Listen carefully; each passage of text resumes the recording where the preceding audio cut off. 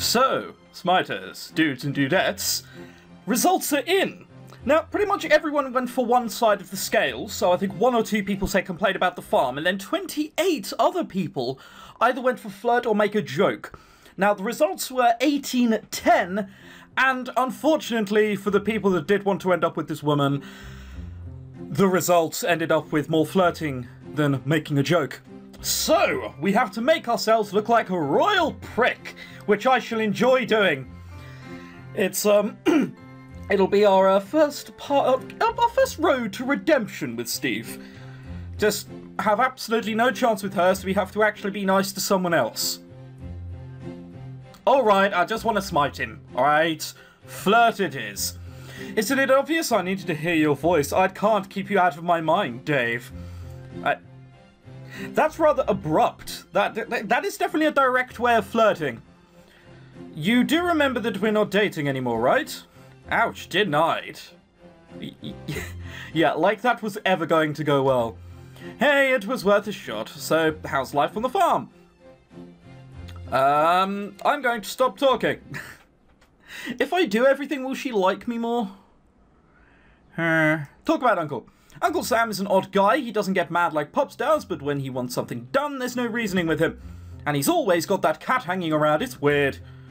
Oh, he has cat.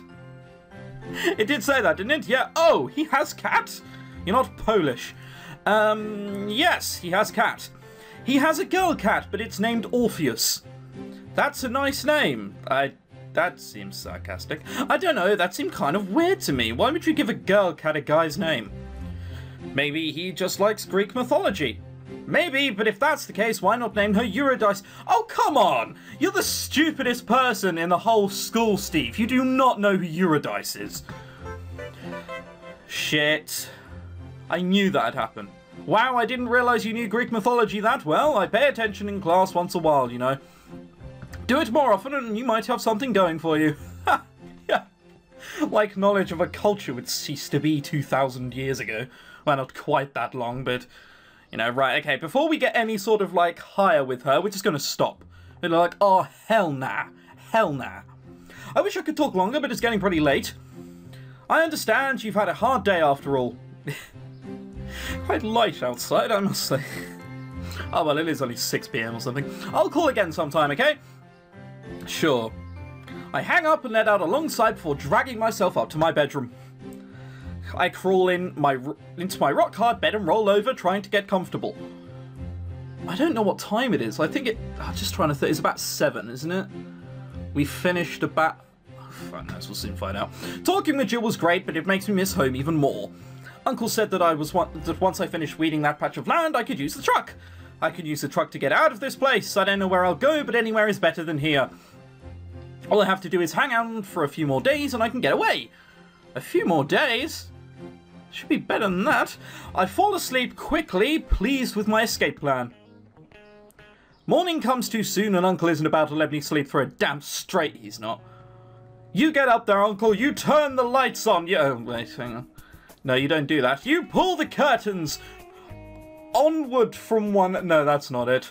Aside. We'll just, you know, aside. You undraw the curtains and let the light put on us. And all that good stuff. Once again, I'm greeted by piercing sunlight streaming through the windows. I should really get an alarm so this doesn't happen. Time to wake up. I rub my eyes and roll across the rock I call my bed. Rocky. Oh, named my bed already. Right, my escape plan. I do my best to put on a good face for Uncle. Good morning, Uncle. This is your 2nd day here. Well, I mean, 3rd, but 2nd day of waking up. Your 2nd day here. I'm not sure he's going to fall for false optimism. Also, just saying, not an escape plan. You plan to do work, and by doing work, get occasional time off. That's not an escape plan. I don't know how to tell you this, Steve, but it doesn't work that way. It's like trying to figure out how to get out of cross-country during school by just doing cross-country. It doesn't work that way. Good morning. Uncle Sam eyes me with a bit of suspicion, but he doesn't comment on my cheerful attitude. You should.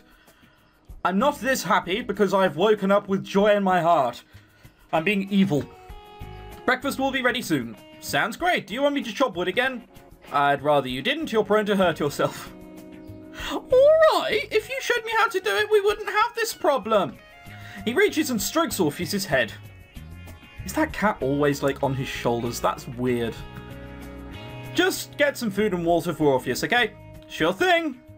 Uncle looks at me quizzically, but he leaves without saying anything. Wait, hang on. If I have to get food and water for Orpheus, does that mean the cat has to leave his side? Oh, God. Perish the thought, I say. Perish the thought. As he walks down the stairs, Orpheus leaps lightly off his shoulders and scrambles up the steps back to my bedside. She looks up at me with large, expectant eyes. Hey, cat. It has a name. Even if you don't like it, it still has a name. Orpheus meows softly and rubs her head against my bedsheets. You're expecting your meal, huh? Yep, pretty much. I stretch my arms and wince at the sudden pain. Ow. My body is so stiff. Oh god, and we've got more wing to do. We're so fucked. Yesterday's work must have been harder than I thought. Yeah, probably. I can barely lift my arms above my head and my back feels like it's carrying 1,000 bricks. If it was carrying 1,000 bricks, you wouldn't have much of a spine anymore. It would have cracked a long time ago. Orpheus meows again, pawing at the side of my bed impatiently. Yeah, I got it. I roll out of bed with a groan. This is going to be a long day. I mean, you're working now. Every day is going to be a long day unless you start to enjoy it. I stumble into the kitchen and dig around the cupboards looking for Orpheus's food. I finally find a cloth bag and a high shelf with Orpheus stitched into the side. Is that its sleeping bag or is there food in there? Imagine that cat with a sleeping bag. I wonder if it'd have like the dog syndrome. I have a box on my head so I need to run around and woof like crazy. Well, I've had the idea now. I may as well try it. No, I'm not going to try that. I pull it from the cupboard and peer inside. It's filled with some odd lumps that look like miniature cookies. Miniature cookies? Miniature cookies? I want fucking miniature cookies.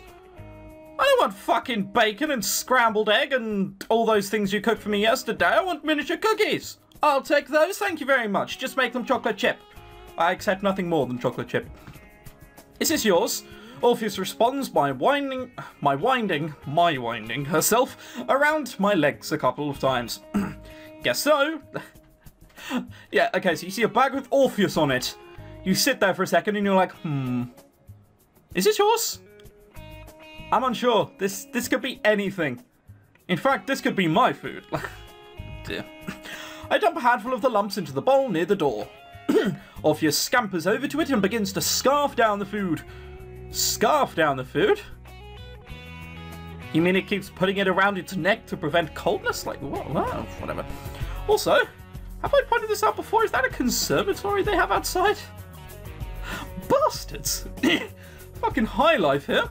I see how it is. Food is more important to you than I am, huh? Yep, that's how animals work, I'm sorry. She doesn't bother to look up from her meal. Yeah. Thank you for feeding Orpheus. You're welcome, I wasn't given much of a choice in the matter. Anytime. Uncle raises an eyebrow at me. Either way, it's time for breakfast now. You get a Lisi. Well, I suppose you did say thank you. Ah, well, ignore that then. Today's breakfast is oatmeal with honey, but it's thick and rich, nothing like the microwavable stuff I'm used to having. Use microwave? Porridge, really? Sorry, oatmeal with honey. Come on, that's porridge. This is really good. I'm glad you think so. The honey is from Susanna's store. Susanna... Here he goes, name dropping. This is one of the many bitches I know. She owns a flower shop in town, but she does much more than just sell flowers. I'm sorry? Is she cute? I'll let you be the judge of that. Huh? I need some more seedlings, so you'll have to go into town to get some. Like, right now? After you're done with breakfast, you can take the truck into town.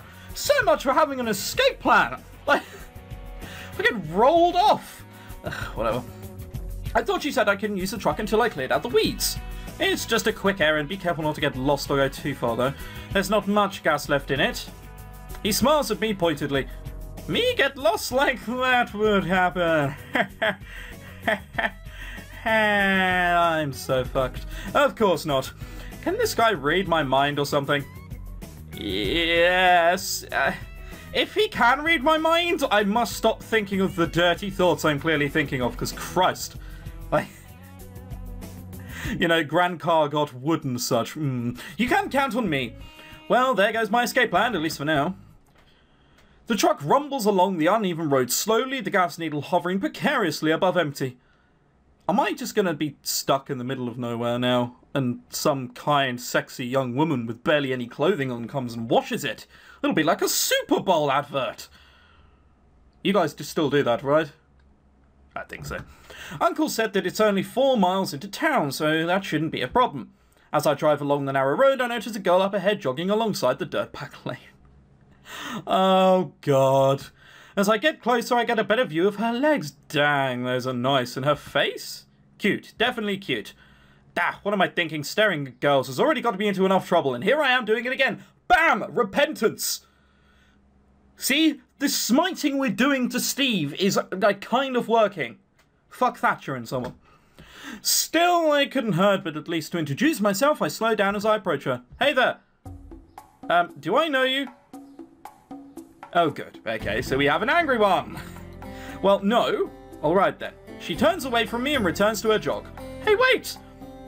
What? Again, her eyes are really, like, large and far away from one another.